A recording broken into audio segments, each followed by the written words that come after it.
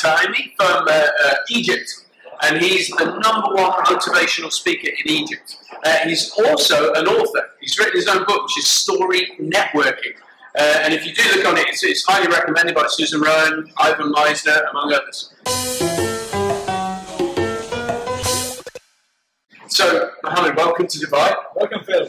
Thank you. And what I was going to ask is, you can give the audience, what would be your one tip on how they can improve their lives through networking? Networking is a success accelerator. You can never fail if you have the right connection. And the term story networking, this word is not there in English, but I invented it.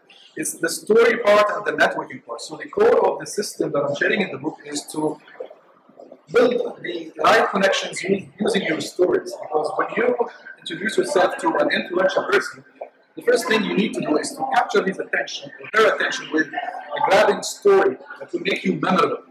So imagine that you are meeting with the most influential connection that will accelerate your success. What is one single short story that you will tell to this connection so that you will become memorable and he will not forget you at all, and he will love to play a role in your story and help you succeed.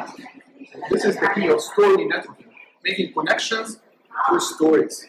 Okay, so in effect, not just saying what you do for a job, but building a story around that. Exactly. And I think that's really powerful because people, as human beings, we connect through stories. Exactly. It's the way information was passed down by ancestors before writing. So I love that. That's a great tip. Yeah. And if people want to get hold of you and learn some more about what you do, because I know you also do leadership training and all that. Yeah, everything is on my website, www.tohami.com. So you'll find everything there and some free stuff as well. Okay, so if you're in Egypt, I encourage you to connect. And if you want to know more information, then we'll put the website at the bottom. And Mohammed, thank you very much. Thank you very much. Rebel Networking.